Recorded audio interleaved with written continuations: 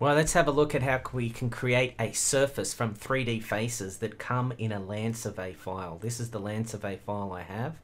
If I switch over to the 3D view, you can see there's a whole bunch of triangles in here with the properties of 3D face. Sometimes this is called a TIN or a Triangulated Irregular Network. It makes up the surface. It's a more accurate way of building a surface than using 3D contours. It's infinitely more accurate, especially on vertical surfaces. You can see there's a deep canal here and there's a bunch of retaining walls there. Creating a surface, we're going over to tool space. We've got the natural surface. I've already created one in there in surface. You just go right click create surface, and the definition is the key thing. So drawing objects, right click on that and add, and change it to 3D faces. Note this, I'm not going to tick this on, maintain edges from objects. You'll see what goes wrong when you don't have that ticked. So we'll create a surface and we can see in there, I just put shade mode on so we can see it. Shade mode to realistic. It's something wrong here, it's gone nuts, and that is because of not ticking that box that I just talked about. So drawing objects, I'm going to go down here, I'm going to delete everything from that one and redo it.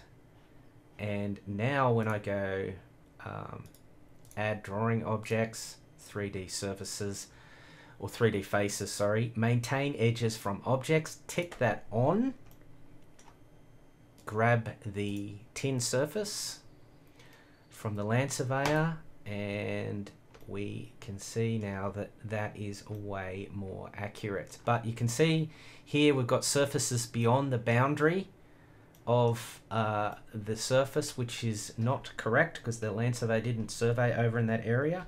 So how do you fix that? Well, I'm using layer off, and I'm going to turn off the surface we created temporarily. There's this really cool command called LINEWORKSHRINKWRAP in AutoCAD or Civil 3D. Might work in AutoCAD too, I've never tried it. So LINEWORKSHRINKWRAP, type that in, select the objects you want to create a shrink wrap around. So we select all that tin surface from the land surveyor, and it'll create a boundary around that. Does all the hard work for you. Now I'll just put that on a layer. Whoops. I'll put that on a layer. I think I've got one created. Natural surface boundary. That's good. Now I shall go LAY on, turn all my layers on. We can see that old surface. The one I've created, natural surface, boundaries. Click on that, go add. Add.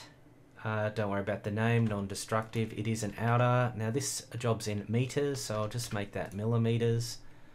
And click the object, and it creates a crop around it, which is really cool.